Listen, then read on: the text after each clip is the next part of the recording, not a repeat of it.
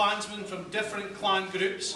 They would normally be fighting with one another, but they put their differences aside because they're Jacobites, supporters of the royal family of Scotland, the Stuarts. The word Jacobite comes from the Latin Jacobus, Latin for James. So we're fighting for King James, the exiled Stuart king. They wear in their hats a badge known as a white cockade. This was the badge of the Jacobite army, and the Highlanders that wore this in their hat signified they were supporting the exiled Stuart king. So although normally they'd be fighting against one another, they put their differences aside to fight under the common cause. Now, being Highlanders, their names would be always in English but also in Gaelic. Their middle name would have a Gaelic thing, and the Gaelic word would tell you something about the person. What's your name, man? Ian Moore McKinnon. Now, Moore in Gaelic means big, so this is Big Ian. What's your name, lad? Angus Beg McFarlane. Oh, big in Gaelic means little. My problem. So we've got the big guy and the wee guy here as the room. Now these two are actually from different clan groups, but they're actually quite happy to help out and do the show. I don't like him.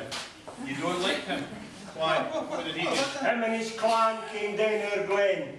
They stole our cattle and their wives. You stole their cattle and their wives? We want your cattle back. Right. Well, they want the cattle back. Right. Well, I'm going to start off by showing you some of the weapons of the Highland clans. We'll start off with this. Now, this is called a Scottish claymore. In Gaelic, of course, more means big, so it simply means the big sword. Now, a sword like this would have been used in medieval times to cut through suits of armour and chainmail. The thing about a Scottish claymore is it's actually surprisingly quite light. It's only 6 pounds in weight. Anyone that tells you a sword is heavy has never held a proper sword before. The thing about it was when you went into battle you could not carry a shield. So the top part of the sword was razor sharp, but the lower part was blunt. And the reason it was blunt was so you could grip the blade. Highlander, do you want to draw your sword so I can explain this?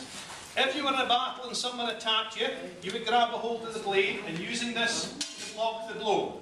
You would then use the cross piece to knock this Highlander's sword down to one side, and the pommel's used to smack him across. He then falls back upon the ground, you whack him with the sword, and all the oozing bits come out. Yeah. Now, of course, people often ask, how did the Highlander carry such a weapon? He couldn't put it into his sword belt that it dragged on the ground as he walked. He couldn't simply pop it onto his shoulder like this. He's walking down the high street, someone talks to him from behind, he looks round to see who it is, chops some poor passer-by's head off. So you had a thing called a baldric. Now the baldric was a large piece of leather that slipped over the blade with a rope that went from the top to the bottom. You put the sword into the baldric and wore it on your back like so. And if you were ever attacked, you take it off your back, remove it from the scabbard and use it for the fighting. That's how most people would have done it. There was another gentleman did it slightly differently, and his name was Mel Gibson. Some years ago, Mel Gibson did a film called Braveheart, and in that film, Mr. Gibson did something very unusual. He was seen wearing a claymore on his back during the film, but half through one of his scenes, he drew the claymore out of the baldric like that. But it is physically impossible because your arms would have to be about 5 feet long to get the sword out. And it rules Mr. Gibson out because he's a very small man, about that small. So you had to take the sword off your back, remove it from the scabbard before he could use it. Now eventually this became outdated and it was replaced with another weapon called the basket broadsword. Now, the round basket is designed to protect your hand, and on the front are these 2 small ears or lugs. Now they're not for decoration. The idea is to get your opponent's sword and trap his sword between the lugs. Then you can twist the sword out of his hand and use the pommel to smack him on the nose. It's always me. Now he carries 2 other weapons with him. A round wooden shield called a targe. The targe is covered in leather and heavily studded. Behind the targe he carries a long-bladed knife called the dirk. The dirk is concealed behind the shield, but the bottom end sticks out to cut towards your opponent's body in battle. So he has a 3-way fighting motion. He pushes you off balance with the shield, cuts to your body with the knife, then slices you down the middle with the sword. Not forgetting the battle cry.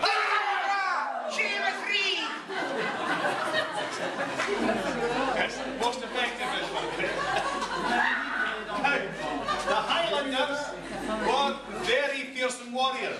The kings and queens of Europe would employ them to fight in their various wars because they were very fearsome. And as soldiers, they would have to learn to use muskets and pistols. This is a traditional pistol carried by the Highland clans, and it's called the Scottish Doon pistol. They made them in the town of Doon, close to Stirling. It's made entirely of metal, which makes it quite unusual. It's rather heavy. How it came about was the blacksmith in the town of Doon decided to make some guns. When he finished the first pistol, he thought, that's quite heavy, I don't think anyone will buy that. So he put it on the wall of his shop and forgot all about it. But one day a wealthy clan chief was riding through the town of Doon and his horse lost a shoe.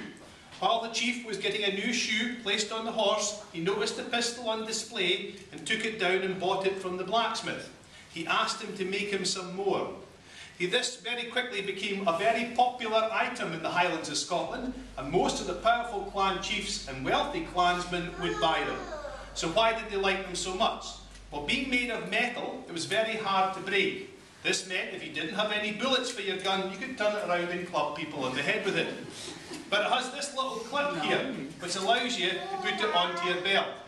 This meant if you were ever attacked, you could quickly pull the pistol from your belt and fire it at your attacker. If you missed him, you could then throw the gun at his head. And while he was avoiding that, you'd have time to draw your sword.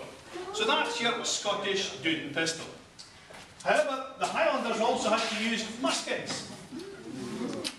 And these are the type of muskets they would have. Now, the muskets could be fired in one of two ways.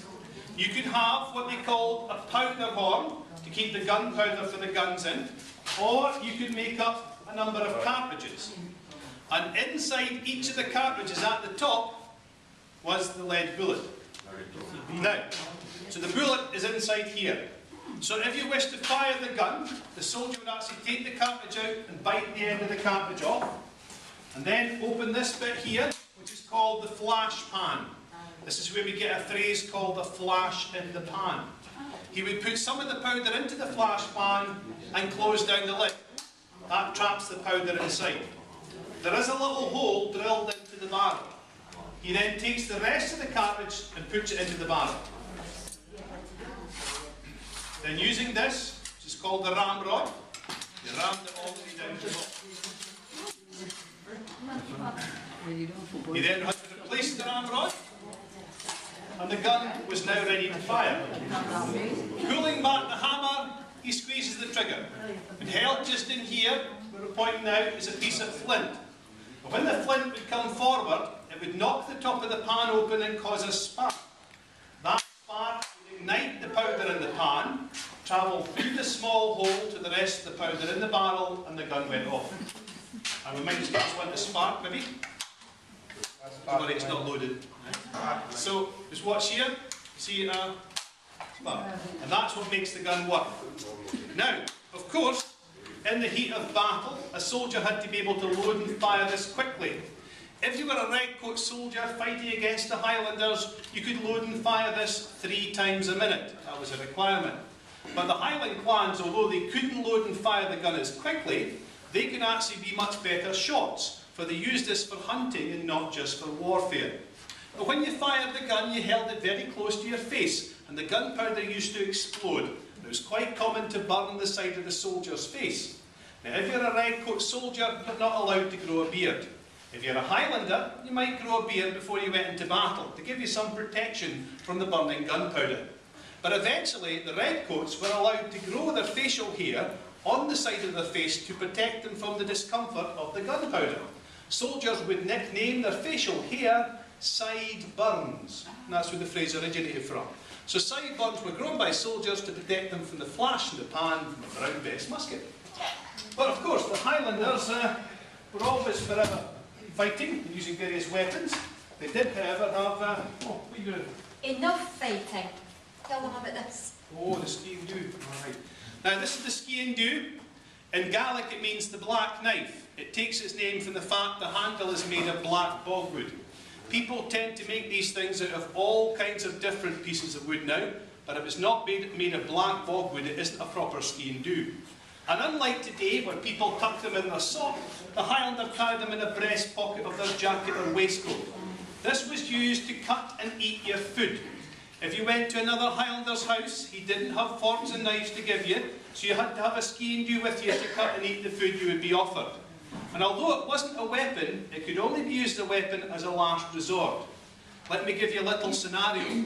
I go to this Highlander's house on a very stormy, rainy day. I'm looking for shelter and I knock on his door. Highlander, could I come in and shelter from the rain? I suppose so. All right, okay, is that all right? You'll have to leave your weapons at the door. And that was the old tradition in the Highlands. You had to leave your sword and pistol at the front door, and the only thing you were allowed to carry into the Highlander's house was your skiing due. You would then pop it onto the table, and that indicates to the Highlander you would like something to eat.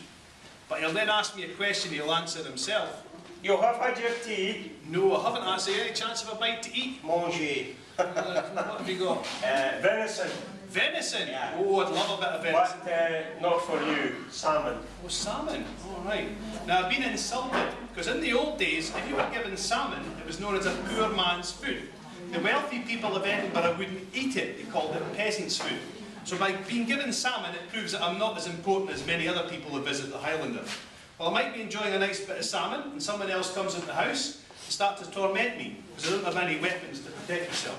So I'm going to have to use my skiing due as a weapon. Well, the old trick was to grab your attacker by the ear, put him on the table, stab him in the neck, push him out the way, and carry on with your food. So, although it's not a weapon, it could be used as a weapon, but only as a last resort. Enough fighting. Oh, right. Oh, right. Okay. Try that. Ah, right. Now, the Highlander eats from a wooden bowl and a cup. Okay, any ideas what the cup's made? What do you think that cup's made from, young man? Any guesses? Maybe, don't know. Any the cup's made from? Any guesses? Horn, yes. What kind of horn it would be? Well, it's actually, it's a cow horn. It's a cow horn cup. Now, we do a lot of talks to school groups, and we often ask the children if they know what this is made from. And one day a little girl put her hand up and says, I know what that's made from. She says it's made from an elephant's tusk. And I thought I'd have to educate the young lady. Where do you see elephants in Scotland, I said. She goes, Edinburgh Zoo. Yeah. So but that was your drinking cup, made from a cow horn cup and a wooden bowl. What do you eat in this, Highlander? This is called your sporran. And in the sporran, you can carry things like oatmeal, just like porridge. Some oatmeal in there, some water, sometimes a wee bit whiskey. Whiskey? You want whiskey? No. All right. No for you. All right. Now, this is what most Highlanders used to wear upon their feet. A very simple piece of footwear called a cooran. And it's a simple piece of leather stitched up the back. So this lady here, yes, is modering the coorans. Now, if you were to walk from here to perhaps to Inverness, you probably would wear a hole in your shoe. And you couldn't afford to buy a nice pair of buckled shoes like mine, so you would go to the shoemaker or tanner and buy a piece of leather.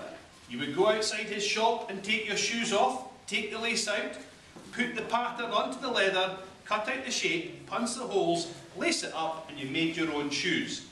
Now, after the Battle of Culloden in 1746, many Highlanders moved to America and Canada, and they continued to do this. People used to approach them to ask them what they were wearing on their feet. The problem was most of the Highlanders couldn't speak English, they could only speak Gaelic, so they couldn't understand what they were being asked. So people would wander up and ask them what they were wearing on their feet, and the Highlander used to answer in Gaelic. He would look at where the man was pointing and go, "Moccasin," which is Gaelic for my foot. And this is where the Americans get a word called moccasin. It's not actually a Native American Indian word at all. It's a Gaelic word the Scots introduced to America and Canada, and that's where it came from. But the one thing that made them rather different was the way in which they dressed. Volunteers. What about you? You can help me out. Come here. What's your name? Come here and help me out, you. Yeah. Where are you from, you?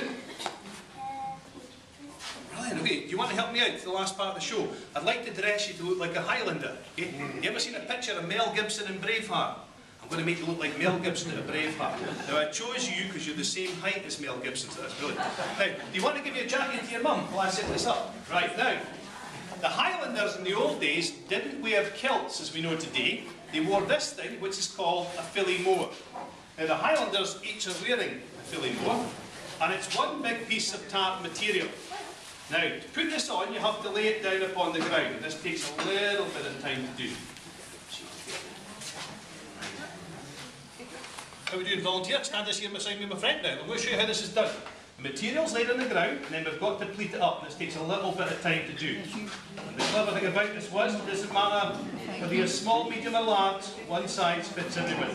That fit me? No. You got a belt? Yeah. Cloth, use that for it, by the way.